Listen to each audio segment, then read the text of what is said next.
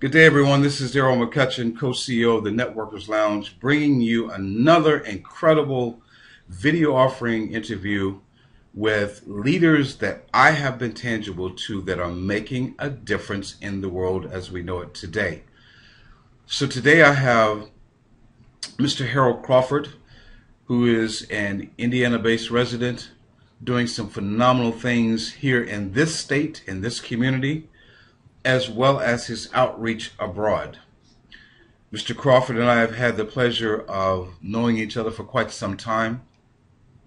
He is a 2011 graduate of the Leadership Academy of Madison County. He has 30 years of experience in human services work.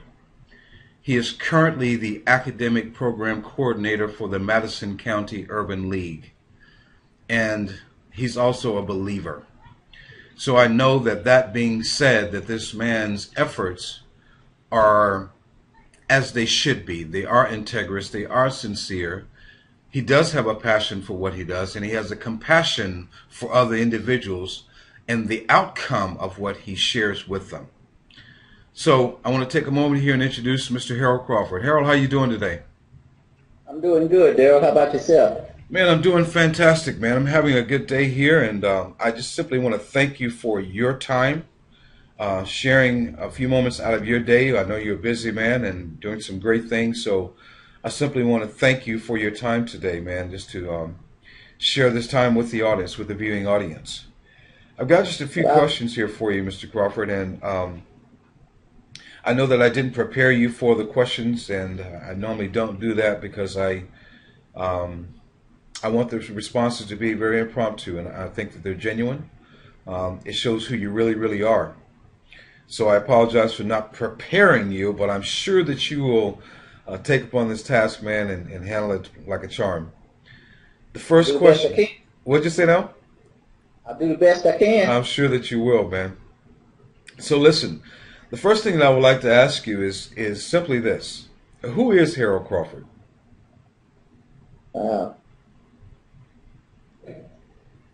Harold Crawford is a person who believes he is striving to be and do that God has called him to be and what God has called him to do. Okay, do you want to continue a little bit with that? And I might ask you to speak up just a little bit. Well, that to me sums up who I am in life, because for me, life is about striving to live out that you believe God has called you to, and doing the best you can at that, because that's what God has called you to. And Harold Crawford, that's who he is, or that's who he sees himself to be, a person striving to live out that God has called him to. So we're talking about a purpose of life. Purpose, yes. That purpose for me has been human service work. I call it the ministry of human service work, because that's what I have done for the past 30 years.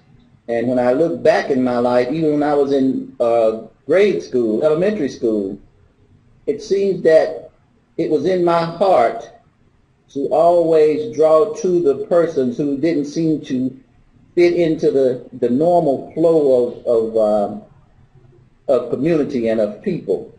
It seemed like I always was working to build up the underdog, so to speak. And when I moved into my adult life and I accepted the call of God in my life, I found that passion that I felt back in elementary school, the passion for people, that passion reignited once I accepted God in my life. And from that reigniting of that passion, I spent the last 30 years working in human service work.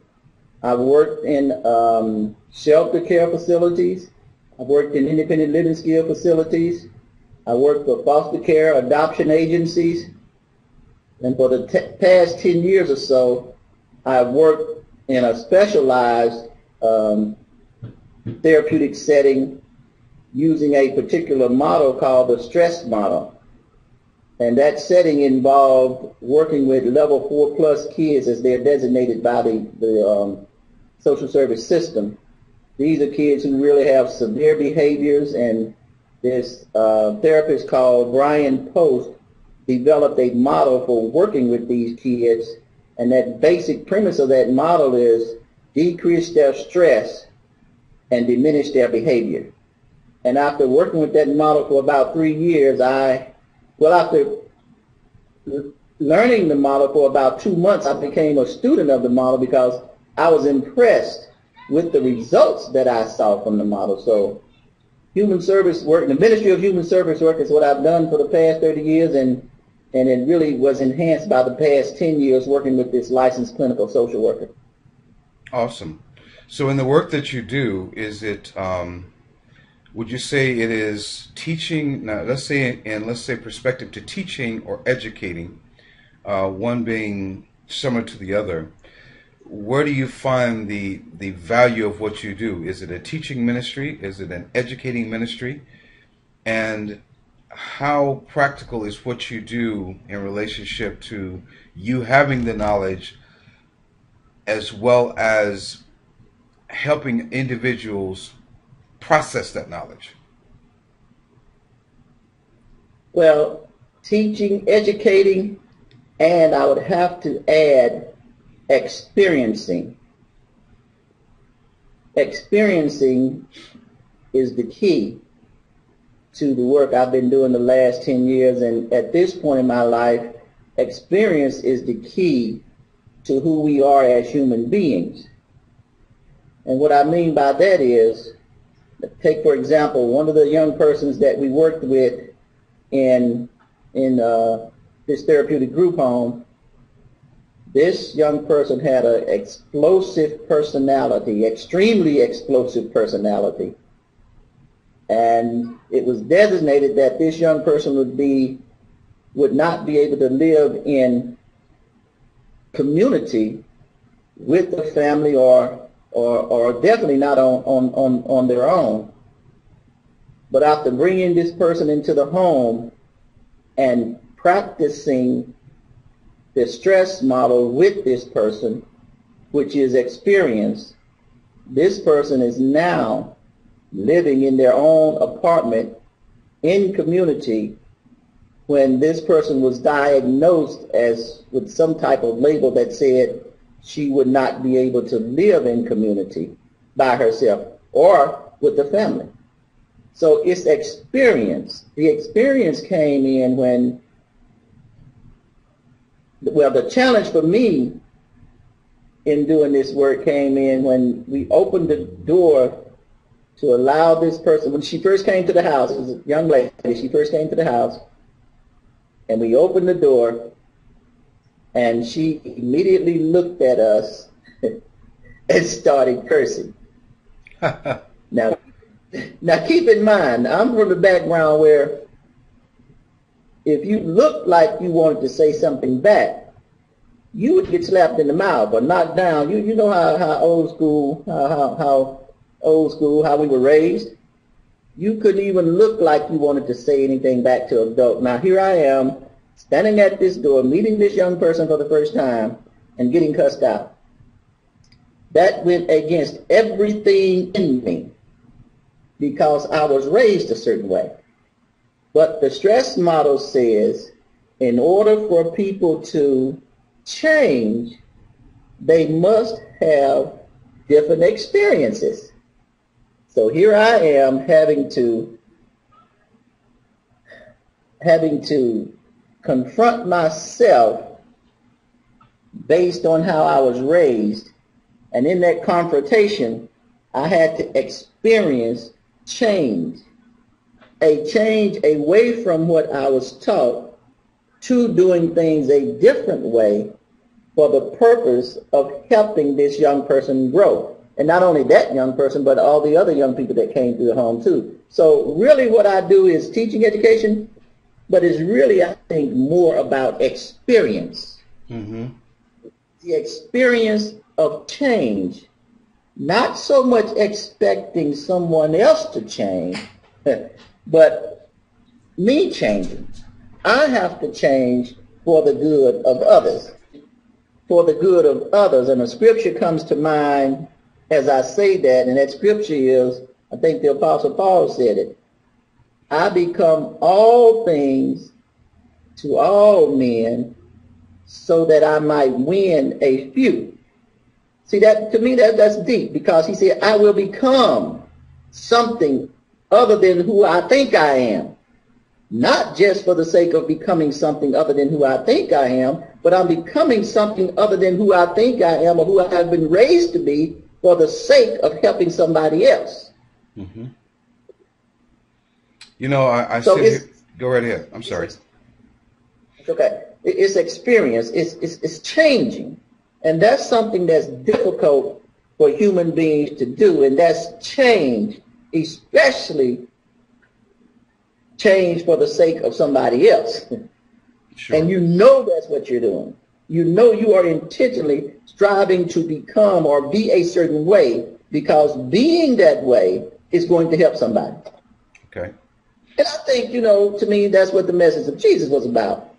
Jesus in heaven, not having to be a human, but allowing himself to become something other than what he was for who? Us.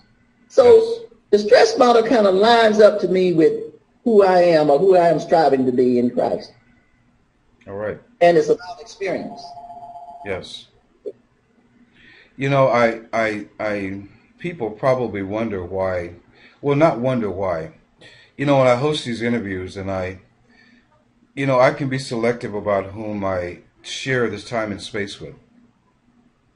And I'm not always favoring the people that have had success in business, because I know that road to success is going to bear its challenges.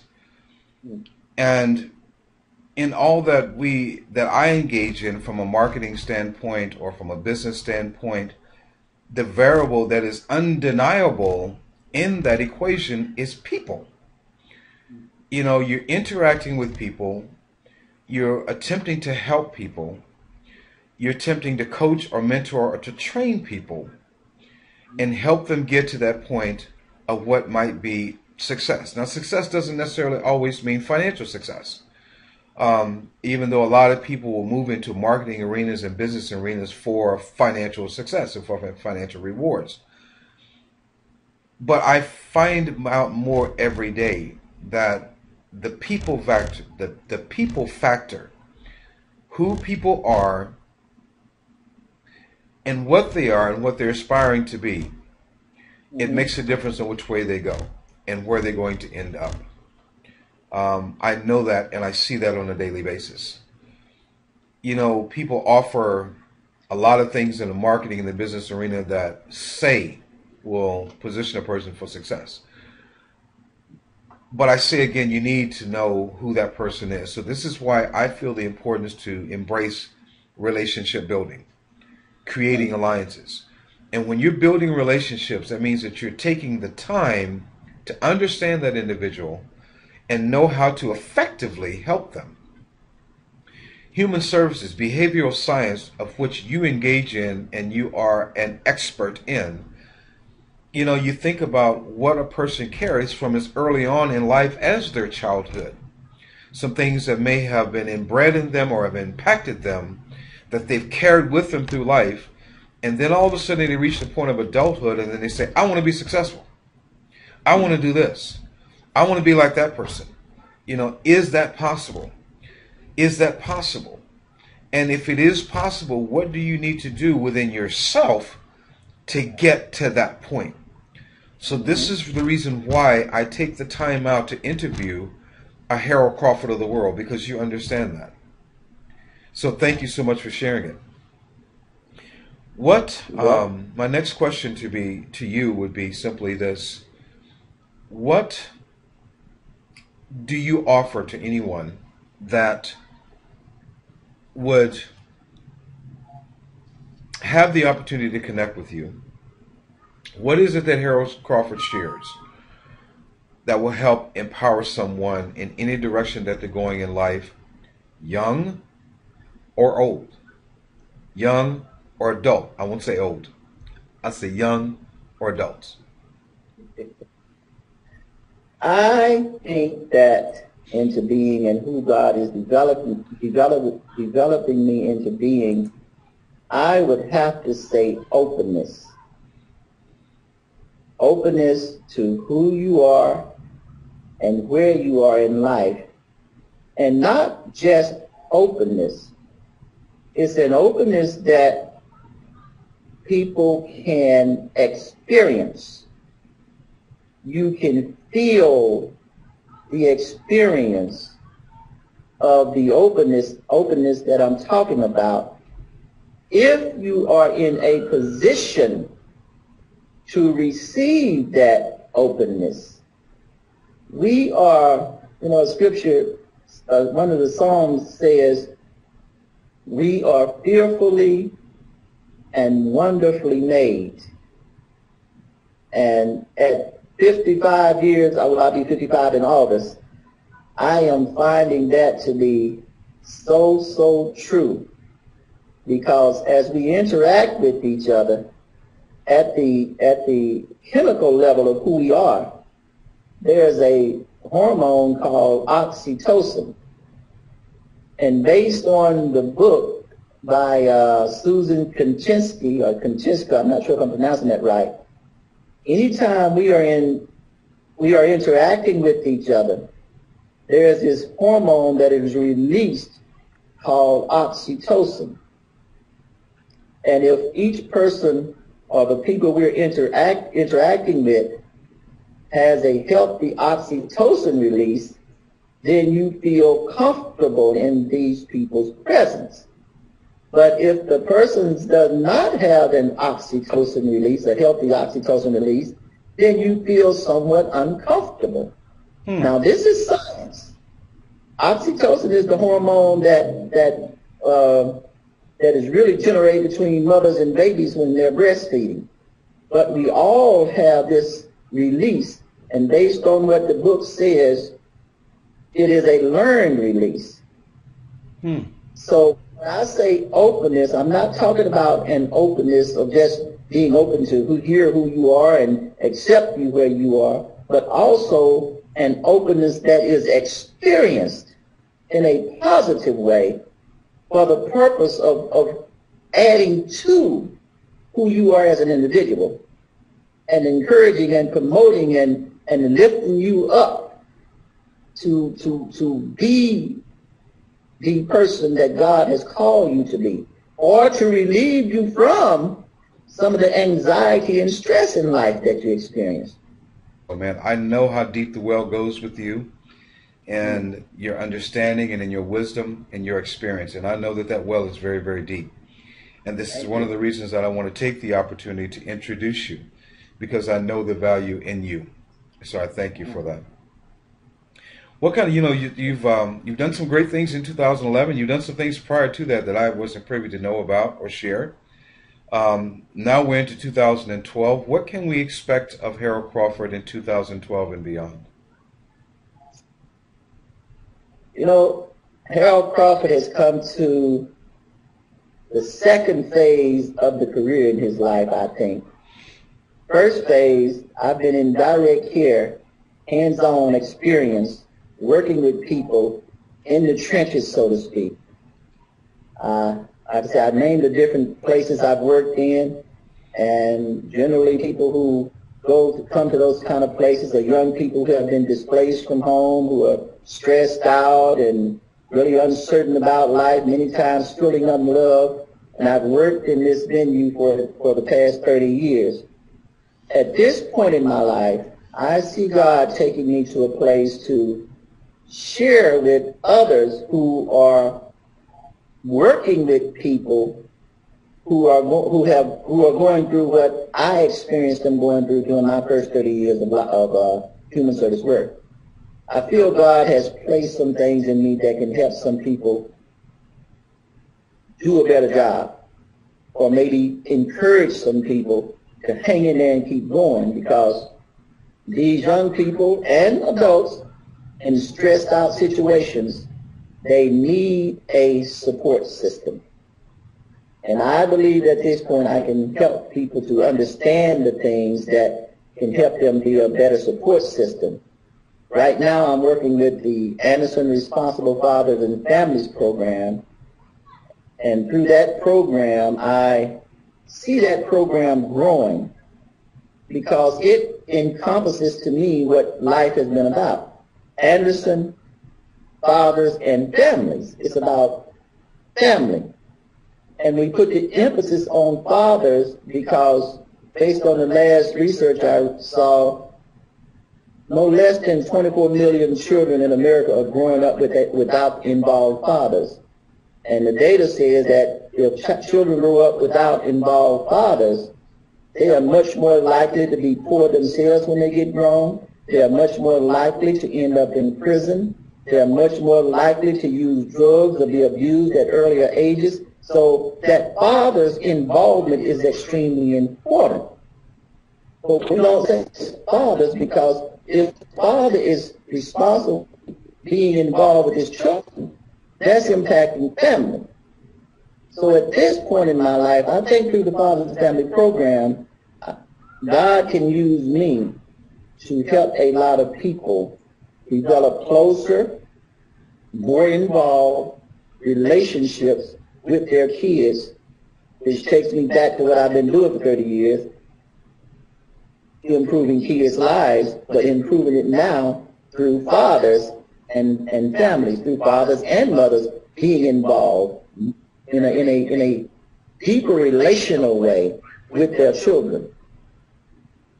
I was in a meeting not long ago, and I was teaching a parenting class, and somebody said, he was talking about how our family loved us growing up. He said, I know my family loved me when I was growing up. And so I asked the question, did you feel love? And at that question, young man just kind of stopped and looked. There's a difference in knowing someone loves you and feeling that love from someone. I am today convinced that my caregivers loved me growing up, but I can personally say I didn't feel love. I didn't feel it. And that's one of the things I'm convinced today is missing in relationships, especially between fathers and children, fathers and mothers, and many husband and wives. Feeling love. We don't really know how to make each other feel love. Many people don't. And with the background I've come from, I understand that some. Because if you were not raised in a nurturing, caring environment where you feel love, then you really don't know what love feels like. Feeling love is foreign to you. So, you know, Brother Crawford, I truly appreciate, man, everything that you have shared here today. I understand the value of what you have shared here today. And I hope that someone will also receive the value of what you've shared here today. What I would like to do is give you the opportunity to provide a contact number or a contact email address. Let's say a contact email address whereby someone could contact you if they would like to connect with you. Would you do that at this time? Yes, I can be contacted at mulima42@yahoo.com. MULIMA42@yahoo.com. All right. Thank you, my brother. This is Darrell McCutchen, co-CEO of the Networkers Lounge. Gosh, Brother Crawford, thank you so very much, man, for your time today and your sharing. I embrace you. I embrace your success and all that you do. And I wish you well. God bless you, man. Any closing comments before we go? Any closing statement before we go? I just want to say thank you for having me. I'm impressed with the work you do, and I believe God still has some great things in store for us to help improve people's lives. From you from a business standpoint, me from a human service standpoint, which is in my heart to do, and I just look forward to what God has in store. Awesome. Brother Crawford, thank you so much, man. God bless until next time. Thank you. All right.